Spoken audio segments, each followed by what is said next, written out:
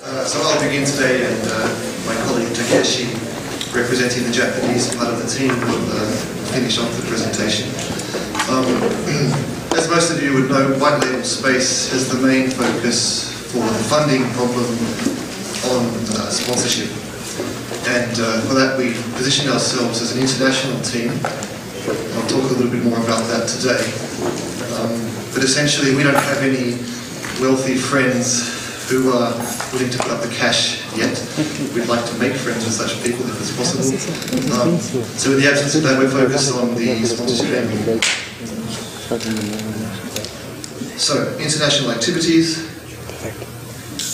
Let me just got the order a bit wrong there. The team actually began in Europe, the European Space Agency ESTEC facility in the Netherlands. A number of us at that time were working there as engineers and scientists, and we thought we'd like to give this Google NRX Prize thing a go. And before we officially registered, we of course had to separate ourselves from the European Space Agency and became an independent team based just outside ESTEC in Noordwijk. So today the Netherlands and the European branch of the team is primarily focused on some of the lander engineering problems. Australian involvement came a bit later, and I'll talk a bit more about that later.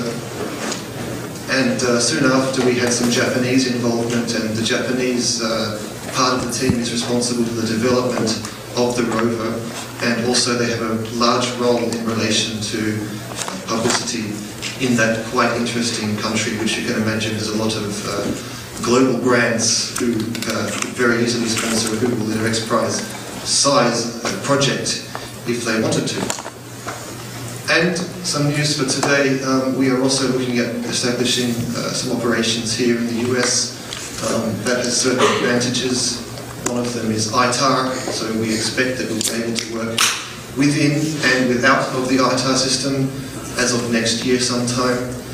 We haven't chosen a location yet in the US to set up base, but we're quite interested to look around for potential partners who could offer integration facilities. So the idea is that the technologies which are not sourced from the US would be imported, let's say, and that's how ITAR is supposed to work. It's supposed to block technologies going out, right? So we would bring in those technologies, integrate them in the US with US technologies, and execute the mission at system level as an ITAR, under the ITAR banner, let's say. Now, switching to video production, this is a pretty important aspect of the Google NRX Prize. I've got a chart there. We've been doing pretty well with the video production. You can see that there was one quarter a while ago we had a bit of trouble. But essentially, what we are aiming to do and what we've shown quite good ability to do is to produce professional content for our videos, but also diverse and, in our opinion, highly relevant to the Google NRX Prize activities. And what's most interesting to me is that we're doing that with an all-volunteer team. So it's a pretty cost-effective way to meet the requirements of the Google NRX Prize, and we expect that to continue throughout the rest of our involvement in the competition. So on the right-hand side there's a sample of some of the interesting videos that we've published on. Some of them are probably familiar to you, but you know, you see they're covering all sorts of things, not just the simple rover tests, which is important, of course, and everyone has to do that. But we're also showing a lot of work on different aspects of the lander, some of the behind-the-scenes activities with press conferences in Japan, and also we organised a Facebook competition earlier this year, and we're going to keep doing that. We're going to learn from that experience and keep trying to raise more awareness of our team around the world.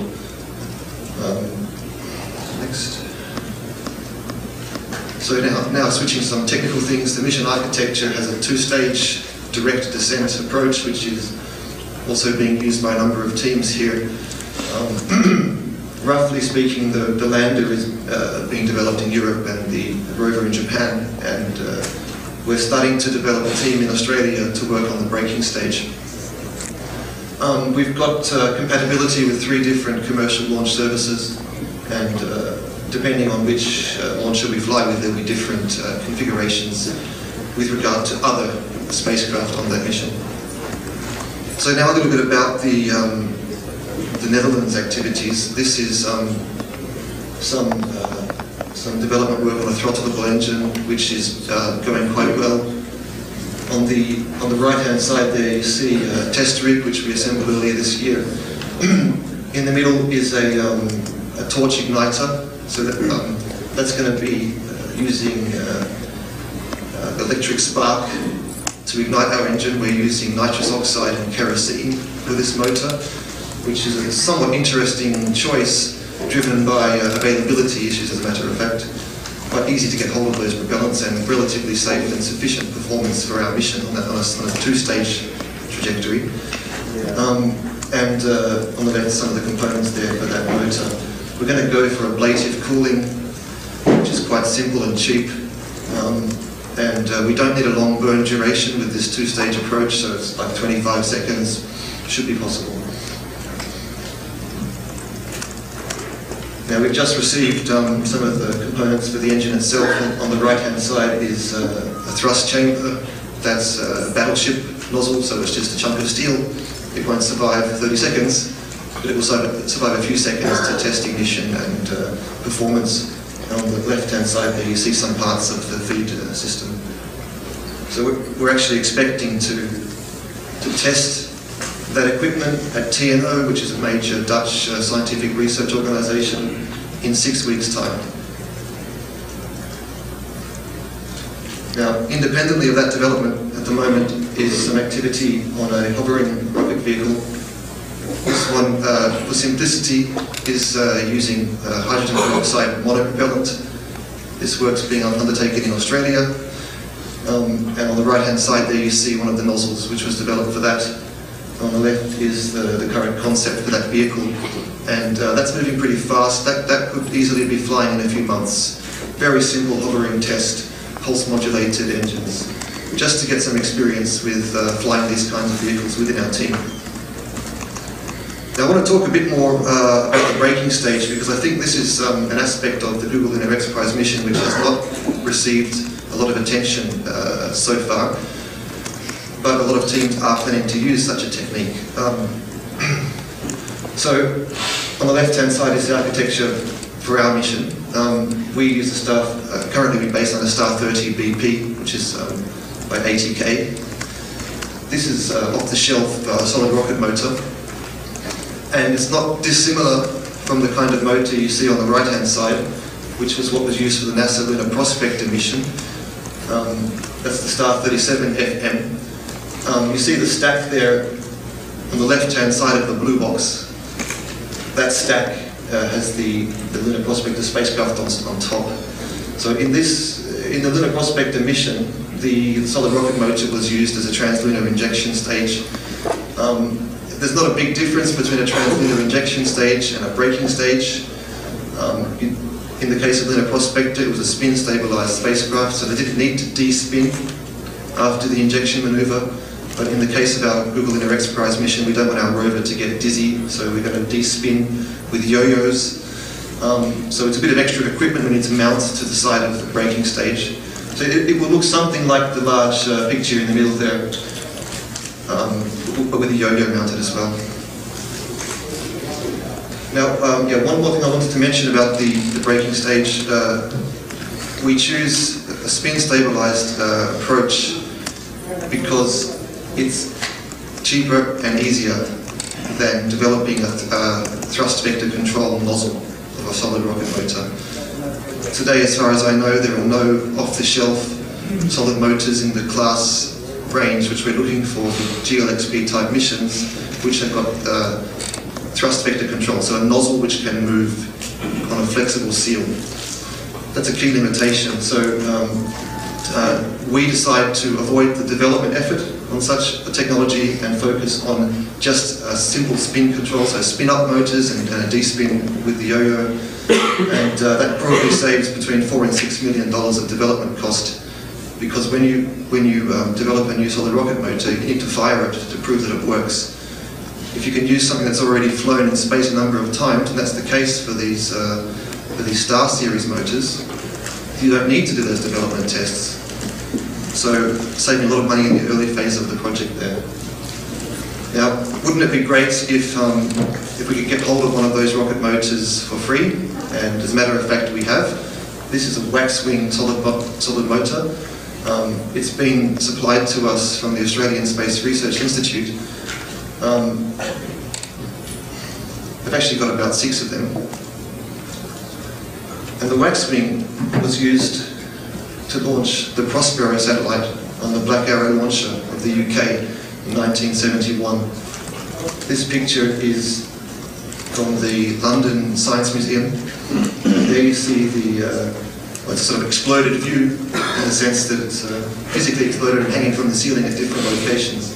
But you see that the wax wing is there, and above that is the Prospero satellite. So it's flown in space before, it worked successfully. So we're doing pretty well in terms of the basic propulsion elements for our Critical Lunar X Prize mission. However, time is running out. We're unlikely to be able to develop the GNC technologies ourselves, and the spacecraft bus as a whole. That's quite a lot of effort. So we're quite interested to cooperate with other teams in those areas, and that could be either US teams or non-US teams, as I mentioned before. And so we'd be looking at bringing some of these propulsion elements to bear on such partnerships. Okay, next question.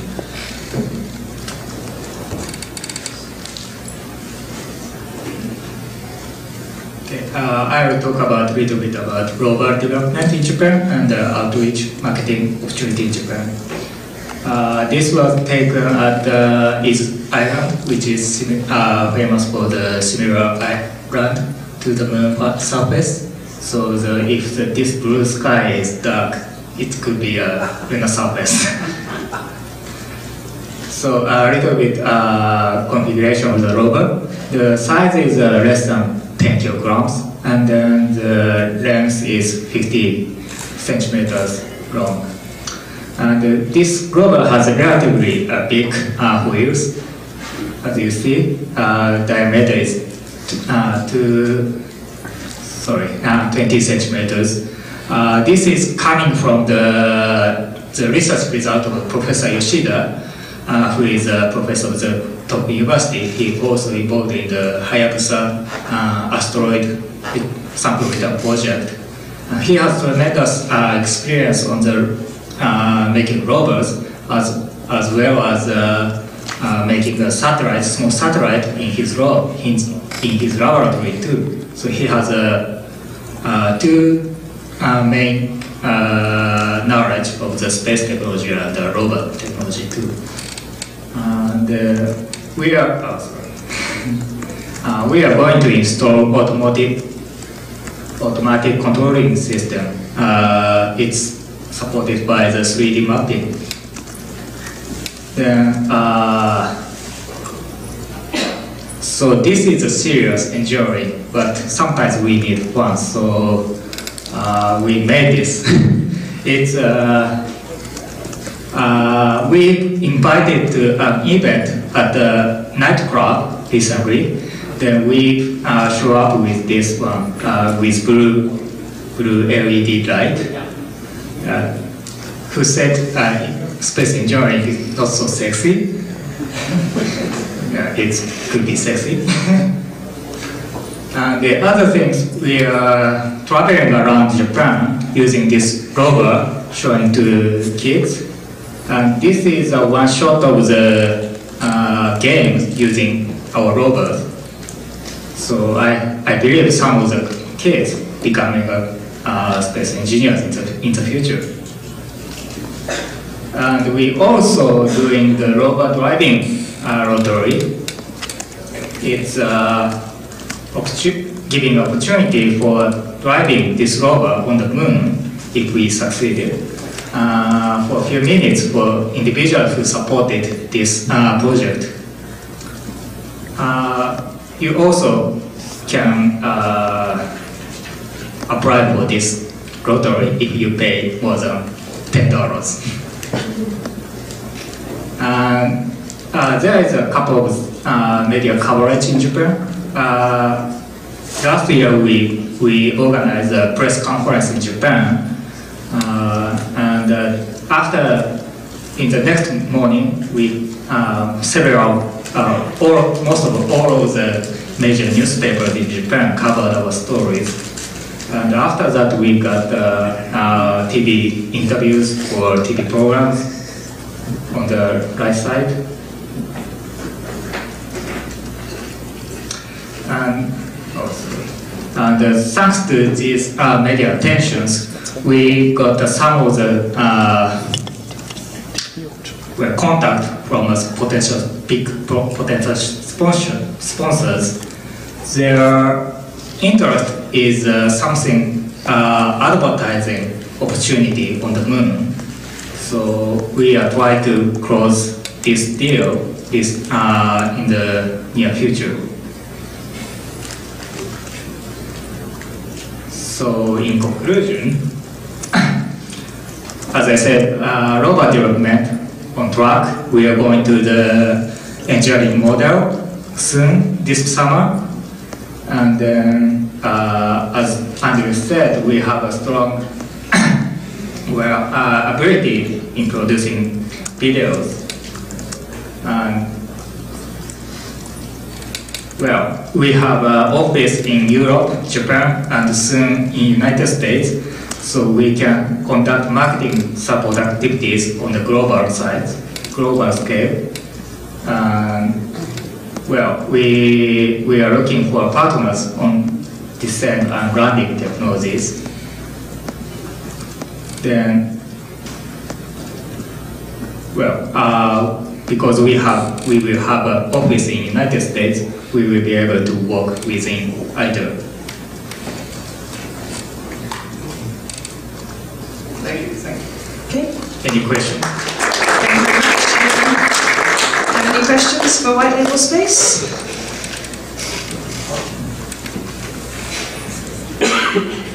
So you mentioned that you were having, your biggest problem was funding. That was the first thing you mentioned. And then you went on to say that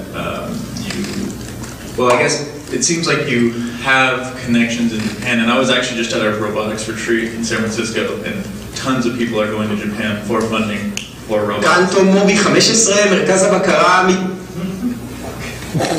See? There's one right there. No, so I was just wondering, it seems like you have a connection to Japan, and I don't even think your pitch would have to be that good to say we can put a Japanese robot on the moon, you know. So I was just wondering why you haven't done that, or if there are troubles doing that. Yeah, as you said, there's a lot of interest in Japan for robotics things, but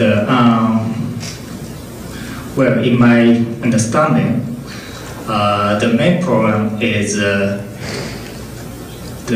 they are so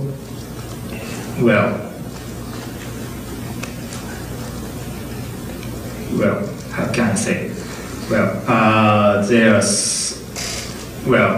still not confident on the investing in this robotics technologies, because I know some of the advanced companies who are making robotics, but they are still not profitable. So that's why still they cannot decide to invest. Question on the braking stage. From what I understand as you described it, the stage could be 45 years plus in age by the time you use it. And so I See where this question is going. and so I was curious if you looked at the risk and reliability associated with the propellant grain and the age relative to its functionality. Actually, before you answer that, I might add to it that I know that on the Contour mission, which had a failure that some think was related to an aging solid rocket motor, they took pains to X-ray the motor before flight to see if it had separated from the sidewall of the rocket motor and so forth. Yeah, we are aware of those issues. Solid rocket propellant doesn't normally last 45 years, or is not supposed to. And there's some quite serious things you would need to do if you wanted to use a rocket motor of that age. That's about all I can was going to say, at the moment. I had a wax wing at my museum in England. So, yes, I was looking at that going, I recognise that motor. Would you be interested in establishing your facilities in Orlando or near Orlando, Florida? Because we have a perfect connection that could help you out with obtaining funding as well to do that. Is the weather better than Holland? We should chat later. Yeah, absolutely. Space Florida, one of our partners, tend to be very friendly to new enterprises setting up as well. Any further questions for?